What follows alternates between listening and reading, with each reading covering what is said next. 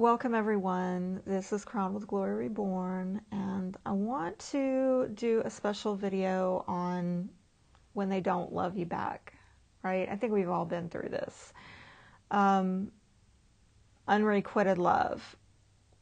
How do you get over it? And on this channel, it's a hot topic, it really is.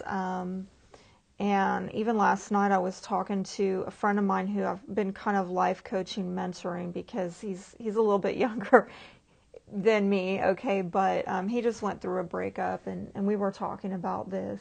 And just the whole grieving process. How do you get over this when you love somebody so much and clearly they don't feel the same? Because, you know, for you, you might walk to the ends of the earth to get this person or to be with this person, but clearly they're not willing to do the same for you. And so what I'm going to say in this video is not going to be your standard typical advice, which would be, oh, you know, it's going to be okay. You know, you're going to find somebody better.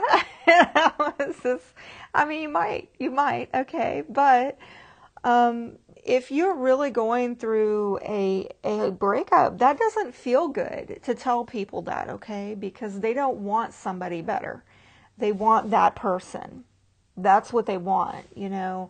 So it doesn't feel good, you know. Oh, you're going to be okay. You'll get over it. That's not what they're after. And so I'm not going to speak to that crowd, and I'm going to tell you, if you're watching right now and you're the kind of person that has gone through a breakup and you could be just cheered up and fully recovered from somebody talking to you like that, you know what? You're doing way better than some other people. You don't need this video, okay? But for those of you who have really, really been hit hard by feeling the loss of a love of a lifetime, right? I want to speak to that. One phrase that comes to my mind: rejection is God's protection. A lot of times when we have these breakups, this doesn't feel very loving, right? Because a lot of times it opens up soul wounds of not feeling the acceptance and the belonging. That this might go way deep back into your childhood even. This is why I wish people would be less casual about their relationships, more mindful, okay? Because when you tell someone, I love you, which I've learned means different things to different people. For some people, they say it very innocently. Other people, when they say it, they mean it more so eternally. And so when you tell them I love you and then you change your mind, my feelings faded, for some of us, we don't understand, right? Your feelings faded, then you must have never loved at all. What was that you were saying, right? Because if you really love like I do, you love eternally. But not everybody is like that, okay? So when you get somebody that flips a switch on you like that, goes from I love you to my feelings have faded, or whatever their story is, I fell out of love, or who knows what, that opens up a soul wound that some people have in them. And this is like, if you are one of those people who loves more innocently than, say, eternally, please be careful about running around telling people that you love them, okay? Because some people, when they hear that, they take it very seriously. When you tell them you want to get married, spend the rest of your life with them, they take that very seriously. And for you to just kind of change your mind and bolt out of there is like destroying their dreams. And what are their dreams? Their dreams are likely about healing something that was either lost or never fulfilled within them, going way back in their childhood. So on the flip side of this, I gotta say, if you've encountered this, and that's why you're listening, we have to understand that when people do this and they reject us, and use that word loosely, okay? But basically they turn down the offer to be committed, to take the relationship to the next level. That rejection is protection from somebody who is basically more or less not in alignment with your value system. Another thing is that I've had to learn how to accept it and let go of the fantasy that this person is ever going to change or come back. And I've had to honor free will, which has really been hard, you know. Particularly if you're an empath and you really perceive a connection there on a spiritual level, and you feel this fated union with this person, but they're just kind of running from it because maybe the connection is too intense, it scares them, or they just feel like they can't live up to the expectations, or however it is, you know. Whether they're right or they're wrong, at the end of the day, we have to honor their free will. And it's not that we agree with it. When I say accept, it's not that you agree with it, it's that you accept that this person has the right to make their mistakes and to even make the right choices in their own timing and to go through their own process. They have the right to choose not to honor the connection. Because some of you, yes, you've been in a connection with somebody who they knew there was something special there, but they ran from it, or they tried to ignore it or deny it, or thought they were going to go find it in other people, only to discover that they haven't. However it's manifested for you, it can be painful, but at the end of the day, what's most beneficial, I feel, is letting go of the fantasy that this person is ever going to like change or come back or say they're sorry, because as long as you're holding on to this fantasy, it's really hard to be at peace and get on with your life. It holds you stuck in that grieving process, holding out for hope that one day they're going to see things the same way that you do. And when that never happens, it's almost like you're never really healing, and you keep reopening the wound with every attempt that you make to reconcile, that gets, pushed away or turned down. Some of you, have been in your breakups were involving relationships that were very long term. Others of you were involved in something that didn't last very long. And I think one thing that haunts us is the unanswered questions. And I think when you haven't been involved with somebody very long, usually it's just a person didn't want to hurt your feelings, and that's why they're not really telling you right. I mean, I think we've all done this, myself included. I remember I broke up with a guy after like 2 months. And I found out years later that he was, it really upset him. It really upset him because I never gave an explanation. I just kind of disappeared, went off radar. I knew internally at the time, like, he and I are not on the same page. We have different value systems. He was a jokester. I'm a serious soul. And I wanted somebody that I could have, serious conversations with. I was like an intellectual. He was a jock. We were attracted to each other, but as an Aquarian, an air sign, I just didn't get that connection with him that I was wanting on a verbal and mental level, and I just knew that it was not going to work. He couldn't even hold a conversation on the phone, so, I didn't want to tell him that. I didn't want to hurt his feelings, but, and I was much younger at the time, but sometimes people just don't want to say it, right? But now for those of us who have been in longer relationships, and we're like, wow, why did you just throw years away that we invested, or I invested, or months, years of investment? Why do you just walk away, especially if you were involved with somebody who was like promising you the moon and the stars, right? Which is kind of what my friend has gone through recently. Like, not understanding how a person went from 0 to 60 so fast and then they completely 180'd it, all right, over the course of like 7 months. How does this happen? And this wanting an explanation, wanting to understand, and not getting it. Even when you ask for it, you're not given. And like in his case, I don't know, I'm not sure, I just, you know, my feelings faded, things changed, like no compute, right? Some of us just that racking our brains, what do you mean? Like, how do you just fall in and out of love like that? That doesn't make any sense to some of us, right? Again, it goes back to this needing to let go and honor the free will, that there are going to be some things that we're not going to understand in this life. They might be confused within themselves, or they just don't want to hurt your feelings. But I think oftentimes, whether it's spoken or unspoken, at some level, whether conscious or unconscious, the person who does the breaking up does so because they know that there's an incompatibility with values.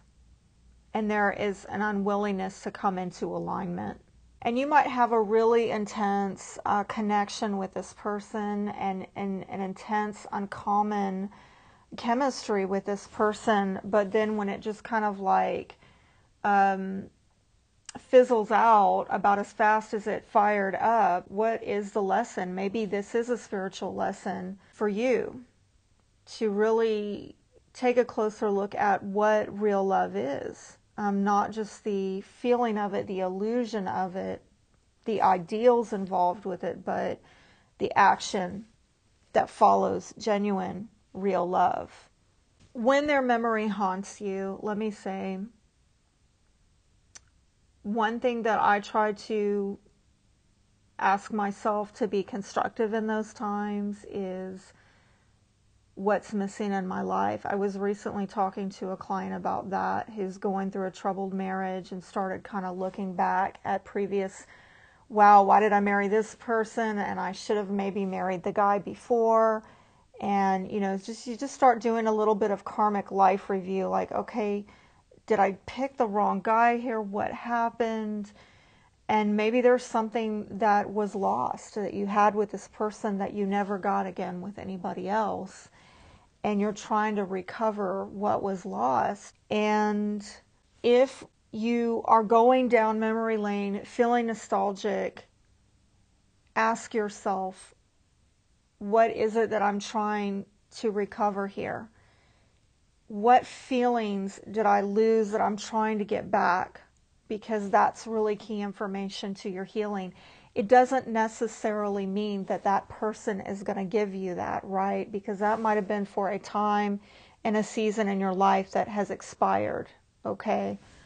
But a lot of times we do attach those feelings and emotions to that person, especially if you had a very unique connection or bond with them that you've never had before or since. You really attach these feelings like, how will I ever get this back without this person, you know? And that's a real feeling, okay? Don't ignore or deny it, all right? But at the same time, really tune in, because whatever it is that you're trying to recapture by recalling their memory or the memories you had with them, that's really illuminating to you what it is you're trying to restore in your life, but that ultimately you need to commit to restoring with or without them.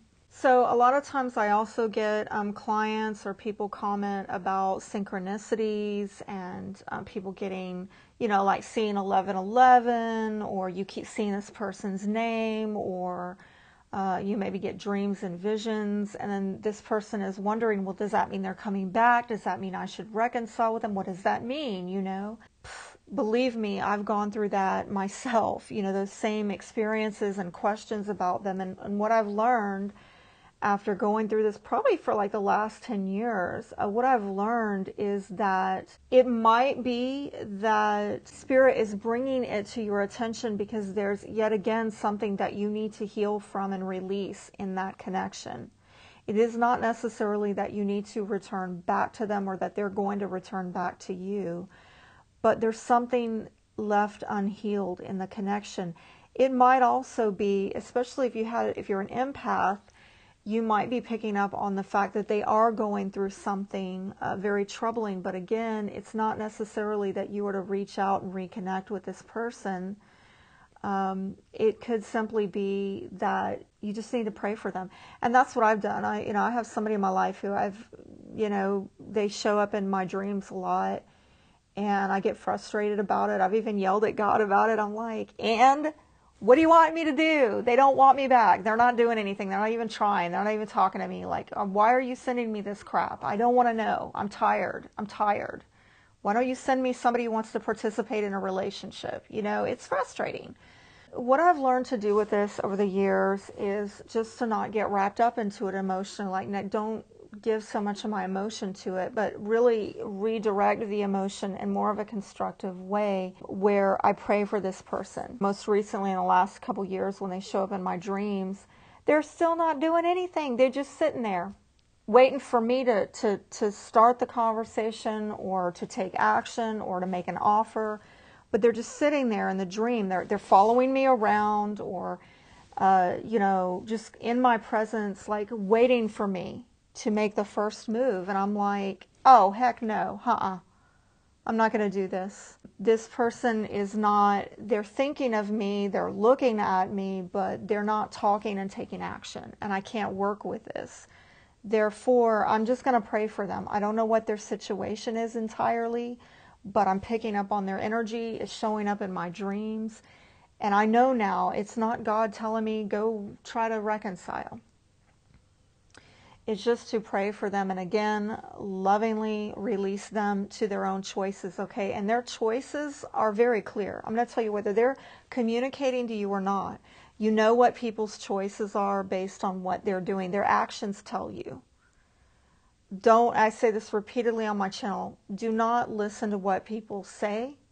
Listen to what they do. That speaks volumes. You want to know the truth about people's motives and intentions?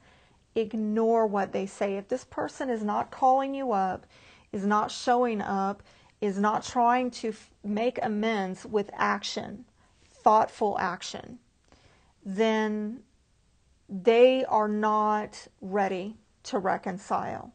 They're not. Of course, I mean, if you wronged them and you owe them an apology, then yeah, maybe it's the other way around. But if you broke up with them and you told them, I don't want this anymore, I mean, maybe it's a little bit different, right? But if they broke up with you and they're not coming back around, they're not saying sorry, and you might have even gone back and said, come on, let's work this out. And they never, year after year, month after month, week after week, whatever, how many times you've tried to put it back together, they always resist and they can never find a way. Let it go. This person is not committed to what you are committed to. They don't share values, and they are not committed to coming into alignment with your values. And here's the sad thing is that some of you have been wronged. You were deeply in love and you just got caught up with a wayward soul. Sorry to say that. And that's why I put a lot of resources out here on healing from narcissistic abuse and avoiding emotionally unavailable people and recognizing, alpha males, fake alphas versus the real authentic ones.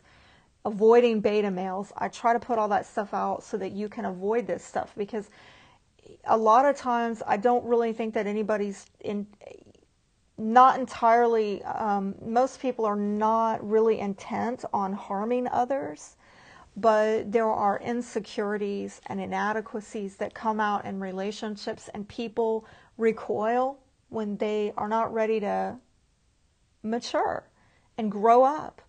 And you cannot do the spiritual work for others. You can't. This is something I've learned the hard way. Like, no amount of effort is going to make up for your partner's lack of effort. Their level of effort, you can see very clearly if you just sit back and listen to their actions. You know how much they're applying themselves to maturing themselves and bettering the relationship. And here's another thing. When somebody basically communicates to you in word and or deed that they're not ready to take the relationship to the next level. They're feeling challenged. They're dealing with a life lesson that you don't need to cheat them out of.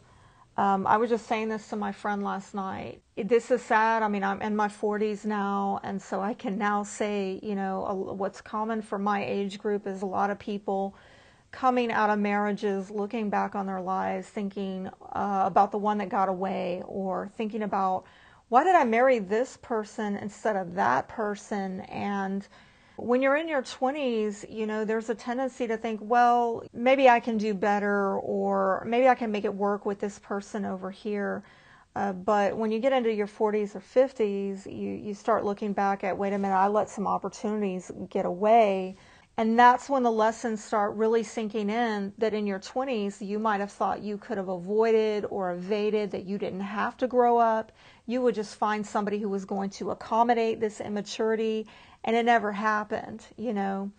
Or you married somebody who thought that their immaturity would be accommodated, and you know, you come to the end of yourself where you're like, I can't do this. So yeah, if somebody's basically communicating to you that they have a life lesson that, you know, they need to learn and they're not ready, again, release it, let go, accept that they're going to learn in their own time, in their own way, and unfortunately sometimes that's separate.